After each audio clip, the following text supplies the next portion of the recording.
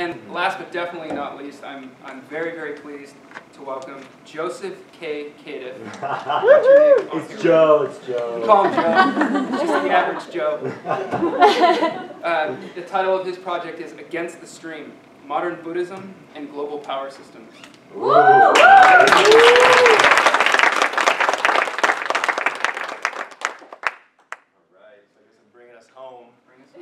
Final cohort 5 thesis presentation. Woohoo! Thanks, Sean, for getting everyone mystically warmed up for me. That'll be very helpful. Oh, anytime. Thank you, Chris, for the introduction. And I also wanted to give a thanks to the other Chris Chappell, and Dermot Walsh, Lori Rubenstein-Fazio, if you're here somewhere, and Urmila Patil, who's not here, but these are some of my professors who guided me through this program and made this all possible. And what I'll be presenting here tonight is, in many ways, a little sliver of the culmination of all of the learning, thinking, and of course, meditating that I've been doing, or been so lucky to do over these last 2 years in this program. So, just around the time that I was getting into Buddhism, and for the record, this is a Buddhist thesis, or it's concerning Buddhism, but I also think you can insert yoga in here in many instances, as I will.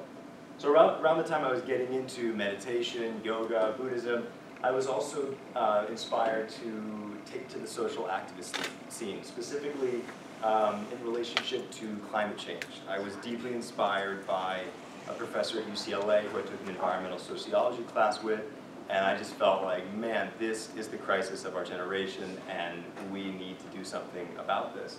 And so I marched on Washington for climate action against the Keystone XL pipeline. I wrote fiery opinion pieces to the Huffington Post and other newspapers, and I joined as many student organizations as I could at my university to really start participating in this fight. So during this time of activism, I noticed 2 really interesting things. The first thing was that I'd actually heard all this in my environmental sociology class in high school. But I don't know, maybe I was that kid in the middle. And somehow it just didn't quite click. So it didn't take me long to realize, well, the reason that it's clicking now is because of my new spiritual practice. I was practicing meditation and yoga every day, and without really thinking about it or being presented with graphs on a page or anything like that, I all of a sudden just felt a deeper connection and responsibility to myself, to all the people around me, and actually viscerally to the planet itself and all the suffering that I was seeing going on. So I thought that was really amazing, and it was sort of my first introduction to this intersection between social activism and spirituality. Now, so that was me waking up. That's exactly how it looked, yeah. My dad busted into my room and was like, what is going on here? So the second thing I noticed is that a lot of the activists I work with were pretty burnt out, pretty bitter. Not all of them, but a lot of them were pretty bitter, exhausted, and had really lost the heart that I think had originally gotten them into this mission. And really, for all their talk of sustainability, I began to notice that the way they were going about this struggle was not very sustainable, and a lot of them lacked the inner resources to see their work to its fruition. So again, I noticed, here's another interesting intersection between spirituality and social activism. So at this time, I said, okay, well, I need to go a little deeper into my spiritual education. So this led me to different yoga practices, teachers, and eventually to Buddhism, and the idea of the bodhisattva, which Sean mentioned earlier. So in the bodhisattva ideal, the idea is that a being just like you or me, a totally normal human being, makes the vow to attain enlightenment for the benefit of all sentient beings, such that they can work for the benefit of all beings for as long as space and time remains. Big commitment, even bigger than a social activist commitment, but much along the same lines. So I said, okay, here's finally a model for sustainable social activism. So I decided to try and take up that path. Another thing that was mentioned in Buddhism that really struck me was this idea of the 3 poisons. And I began to see how a lot of the social activist causes that I was fighting for could really be traced back to these 3 poisons as they're described in the Buddhist tradition of ignorance, delusion, or misunderstanding of reality, greed, craving, attachment, and aggression, hatred, and aversion. And it was the Buddha who actually asked his disciples to incite an inner revolution within their own minds, to go against this sort of habitual stream of our human cogitation. And so I thought, well, if we don't take care of this on the home turf of our own mind, how are we possibly going to create lasting change in the world? So again, I felt that there was a much deeper appraisal of just what we're up against in terms of healing the world. So as inspired as I was by these Buddhist ideas, and specifically the Bodhisattva ideal, I still felt that there was a little bit of a disconnect between these Buddhist philosophies and the world we were living in right now. And I was struggling to integrate this idea of the Bodhisattva and the idea of social activism, because it just didn't seem like I was living in the same world as these ancient bodhisattvas from Tibet, Nepal, India, even China and Japan. So when I came here to I began to notice that people had a lot of questions as we were talking about the Yoga Sutras. Well, yeah, Patanjali, but like, what about what's going on with Trump? And like, what about what's going on with the climate change and white supremacy, inequality, all of these issues that are just bombarding our minds? It was as if we just couldn't quite close the proverbial cave door on the world and say, you know, peace out, like the yogis of old. So we needed to figure out this predicament we were in. So when I saw on the course catalog the Yoga, Mindfulness, and Social Change program here at LMU, I jumped on it. I said, okay, we need to explore this. Let's see what people are saying about this. And the course was super inspiring. I learned so much from it. And so many different perspectives were brought in, but I still felt in some way there was a divide between the spiritual philosophies and practices that were being brought in and the social action and the social theory that these presenters were using. And I felt that while, yes, we can say, okay, Buddhism says we should be compassionate and all these things, there is, I think, something a little more specific maybe that Buddhism says, and something a little more philosophically rigorous that Buddhism has to offer for the challenges that we face. So for this project, I looked into engaged Buddhism, because there's already a big movement of engaged Buddhists around the world, following in the footsteps of Thich Nhat Hanh and the Dalai Lama, who are engaging these issues and creating distinctly Buddhist responses to the problems we face. So I looked at a lot of what was going on, and most of it seemed to stay within the realm of political activism. Buddhism and political activism. So, but as I went further, I identified some of the more ideological and philosophical issues that I think regular, modern citizens are dealing with, and also specifically Buddhists are dealing with in a very real way in terms of their Buddhist practice clashing with the modern world. So, and also I noticed that a lot of times I think we think, okay, I have a handle on Buddhism, I have a handle on yoga, and now I'm going to interpret social issues through this somewhat superficial understanding of these traditions. And what I noticed is that more often than not, it was actually these ideologies and the cultural influences of our time that were impacting yoga and Buddhism more than yoga and Buddhism were impacting these ideologies. So the three ideologies I sort of weeded out were neoliberal corporate capitalism, disciplinary society, and biopower as understood by Foucault, Michel Foucault, and then finally scientific materialism. So all three of these ideologies work in concert with one another, and in many instances they have effectively co-opted modern Buddhism by replacing modern Buddhism's specific soteriology and ontology with their own ideological framework, complete with its own soteriology and ontology. And in terms of the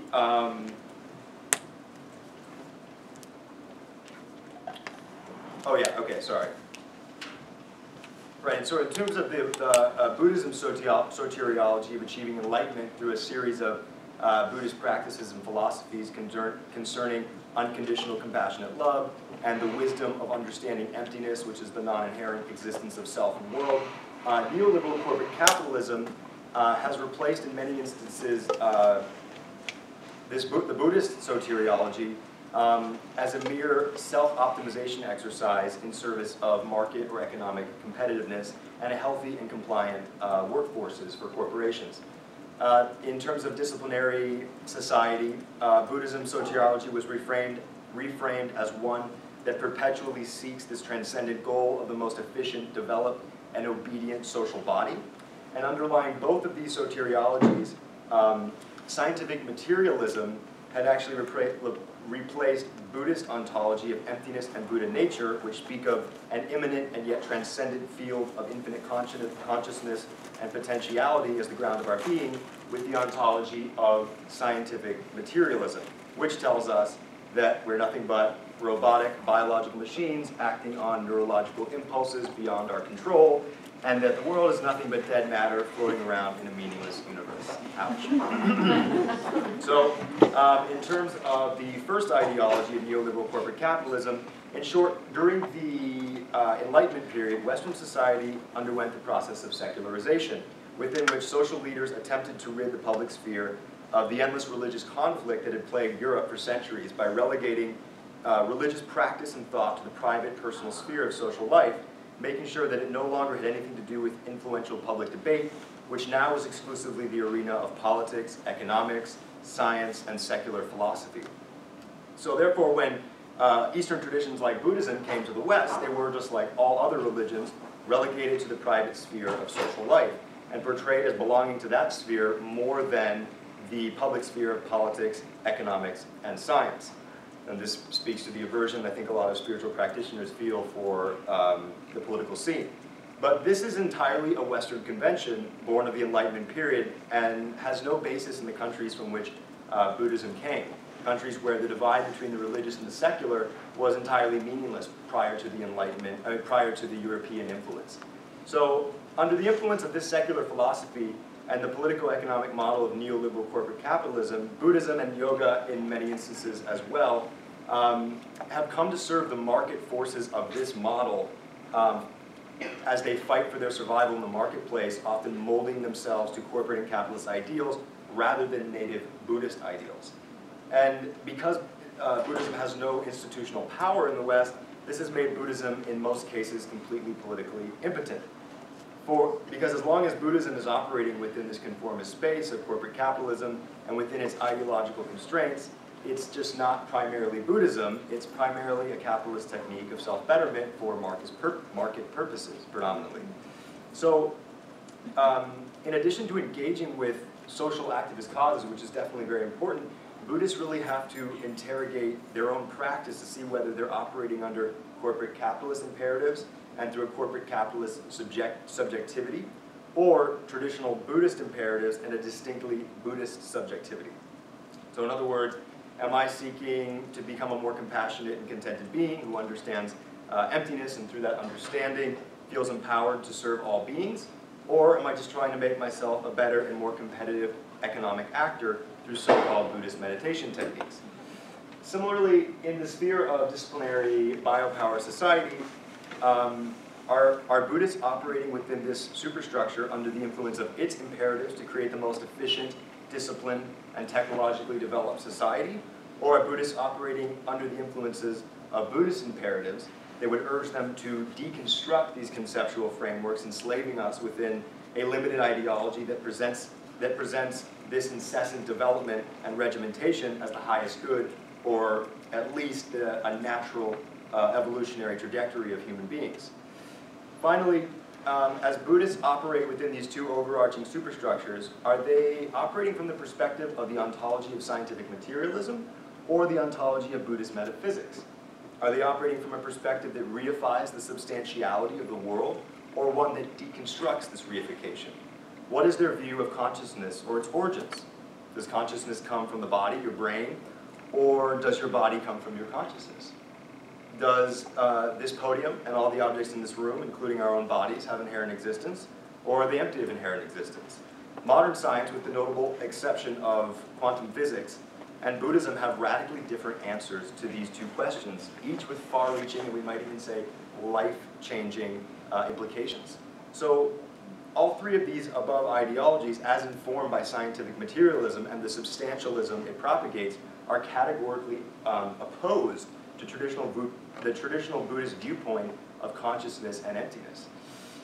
So, Wow, philosophy. We might say, like, who needs that, right? Well, unfortunately, we kind of do, because while it is important to march and get out and rock and roll and talk about how Buddhism supports compassion and some general notion of wisdom, we're all actually philosophers of our own lives, following whatever philosophy we've come up with over the course of our lives. And there's no escaping that. There's no philosophical perspective. And each philosophical perspective, whether we're aware of it or not, has vast implications. So it should only take a second to look at our world and notice just how many problems have arisen out of these actually very deep philosophical ideas. So, for instance, look what materialism has done to our environment. Look what the false view of an inherently existent self and other has done in terms of warfare and violence around the world. Look what our idea of consciousness being reducible to the brain has done to our sense of self and our understanding of the limits of our human experience. So, for this reason, it's no surprise that Buddhist philosophy, within Buddhist philosophy, among the three poisons I spoke of, it's actually ignorance that is always placed at the top, and it's the primary affliction, it's the primary klesha. So it is typically our delusion about the nature of the world that leads to our greed, to our aggression, or any other reaction we might have to the world based on the misunderstanding of how it actually works.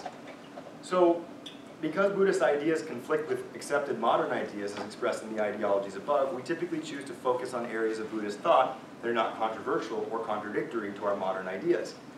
But the fact is, if Buddhism is truly to become subversive and not just copy and paste its popularized slogans onto liberal social activist causes, it must step into these deep philosophical waters and begin to formulate responses to these ideological superstructures of modern global society that are truly founded in the deepest aspects of Buddhist wisdom. Buddhism can thereby extricate itself from the sphere of private, depoliticized personal practice and into the realm of public debate and politicization through their Buddhist practice. And through this, Buddhism may actually begin to shift the broader social discourses of our time, and in so doing lead to profound and actually sustainable change for the better. So, how do we do this? There's actually been a lot of work on this, and in my thesis I put forward basically a technique for each of the three ideologies. So for the first one of neoliberal corporate capitalism, the basic idea is Buddhists, and everyone else too, but we're talking about Buddhists right now, Buddhists need to interrogate their own practice and see, am I operating from Buddhist ideals or am I operating from corporate capitalist imperatives? So then that can shift the individual's Buddhist practice, and it can also incite action in terms of literal political action. Second, in terms of disciplinary biopower structures, this one's actually pretty interesting, and I don't think anyone has experimented with this, so I'm really hoping to take this into workshops. Basically, the idea is that through Buddhist meditation, we attain this witness perspective on the discourses informing our subjectivity. So that witness perspective does not have any discourses limiting it yet. And so from that perspective, we can witness those discourses and begin to untangle them through what we could call Buddhist deconstructive practice. So for the last one, which I'm sort of the most pumped about, there are a lot of people doing some amazing work collaborating between Buddhists and scientists, but not in the typical way we think of it, which is measuring brain waves, measuring stress levels, taking a look at what Buddhist meditation does from a very objective, third-person perspective. Instead, some pioneering Buddhists and science are looking at what Buddhism can tell us about consciousness when we explore it from a first-person subjective perspective. And within Buddhist philosophy and yoga philosophy, there's said to be a level of consciousness that we can clearly identify that's actually before what we would consider an ultimate or mystical consciousness that actually transcends the brain. So if we have a whole group of people experiencing that level of consciousness, which is known in Buddhism as the substrate consciousness, and they can corroborate that experience, that it goes beyond the activity of the brain, then we can have some basis for discussing from a scientific perspective a consciousness that transcends the brain, and therefore we have some evidence for consciousness transferring from lifetime to lifetime. So I'm excited about that work, and if you want to know any more about it, my thesis is on sale for $10.99.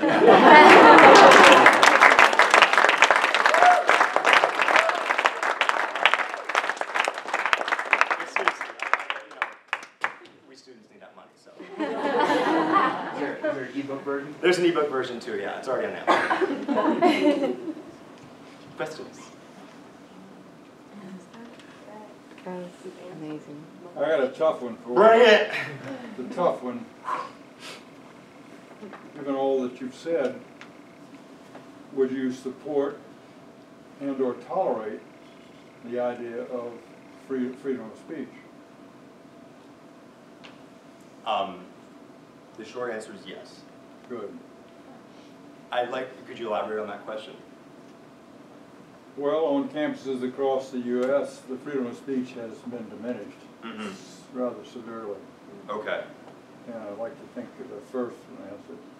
Could you go to the prisons and get the anger lessened by the beautiful sounds?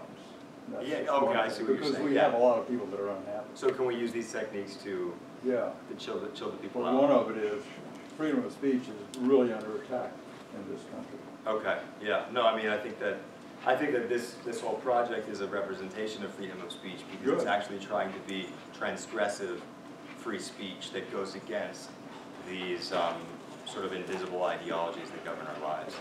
So in that sense, I'm like behind it 100%. Okay. D-Dog. A couple of things, just in response to the freedom of speech.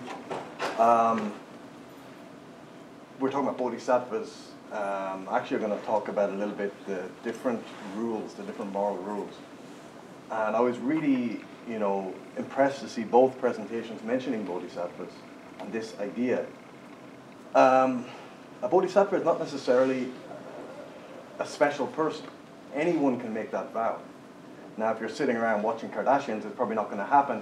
But if you're actually making an attempt, you can make the vow. The vow fulfills itself just by the effort. So it isn't just Japan or China or ancient Buddhists. Anyone can do it. But it's very difficult. And one of the things that's difficult about it is that you're looking to maintain a moral status that's just more than what other people expect of you. And regarding freedom of speech, and this is something I've been teaching the students, and I make no apologies for teaching it. In Buddhism, right speech is one of the most important things. And if your speech is creating the causes and conditions which harm other people, then you are not practicing right speech. So the question that we need to ask is, can the speech that is actively attempting to cause harm via proxy to other people, should that speech be allowed on American campuses or on any campus? And I say no, it shouldn't, because it breaks those bodhisattva precepts. Right. Now, that's my Buddhist perspective. Going back to, you can't just wipe your hands clean and say, well, I said it, but someone else did something based on what I said, so it's not my fault. It is your fault. But pivoting a little bit away from the political side, actually not away from the political side, actually right in the political side. The problem with Buddhism in politics is that it becomes very individualistic, at least in the West. But it's not always been the case. In Asia, monasteries were always a target for governments because they become, ironically, they become big and powerful and wealthy through not wanting to become big and powerful and wealthy by following certain rules and regulations that actually are very, very applicable to what the situation we have now. And this is something I think you should look at. How does a Buddhist monastic complex and the rules underlying a monastic complex reflect the society that we can attain? And this actually was happening in Cambodia prior to the Vietnam War, in Burma prior to corporate land takeover. What we're seeing now in Burma is actually a response by government in cahoots with corporations to take land from Muslims, from Rohingya, in order to give it to corporate interests. Before that happened, that land was being farmed and worked on a cooperative farming model based on Buddhist monastic practice. Those practices are vital if we're to sustain the environment that we have, in order to save the environment that we have now, because overconsumption and not wanting to admit that we have caused all of these problems is actually destroying us. So I think that's the key thing in your dissertation, to move away from the individual Buddhist and to talk about how groups of Buddhists can actually help to make an impact. Yeah. Yeah, one of the things I emphasized in my thesis was this idea that one of the things, like you were talking about, that gave Asian Buddhists the power that they had and the influence they had in their societies was this institutional power, which is, of course, lacking in the West right now because we don't have these monastic institutions. Right. Robert Thurman talks a lot about this and how he thinks that the future of Buddhism in the West is largely dependent on bringing these institutions into being in the West. And I don't see how Buddhism could become long-term subversive if it does not have these institutions supporting it. And in terms of the Bodhisattva, yeah, I definitely wanted to emphasize in the beginning that, yeah, anyone can take that up. And like I said, also, these Buddhist monasteries in Asia performed a lot of the secular functions that we now think of as being non-religious, and that's totally a Western convention that I think, in some ways, we need to re-examine. Just to follow up on that, and thank you for that answer. So in Foucault's theory of power, I think I asked this a long time ago. I'm curious what you think, because power gets instantiated in certain organizations, institutions, peoples, and then it's there for a while, and then it shifts. It can move to another institution. It's fluid. It becomes instantiated in one place, and then it can appear in another. In war, in organizational restructuring, there's so many different ways that power is just shifty in this thing, right? Mm-hmm. And so, I guess the question I have, and Dermot made me think of this, is how, when this becomes subversive and it shifts structures, how then does it maintain? It's no longer subversive, but institutionalized, and then it has the power. Then it has it, yeah. So how does it then retain that countercultural edge without being countercultural and still remain ethical? You know what I mean? I think it's honestly what Dermot said. We throw out the word ethics, but in Buddhism, ethics has a very specific understanding. And so there's actually a scholar whose name I'm blanking on right now, but he looks into the intersection between Foucault's idea of power and his idea of self-cultivation in a way that can actually bring about some sort of personal liberation from Foucault's perspective, and he connects that to the monastic practices of the Vinaya. And basically his thesis is that because of the nature of the vows, because of their orientation and the fact that the whole group is moving towards that power and that disciplinary structure actually works as a supportive ground through which individuals can attain a level of self-freedom. So, yeah.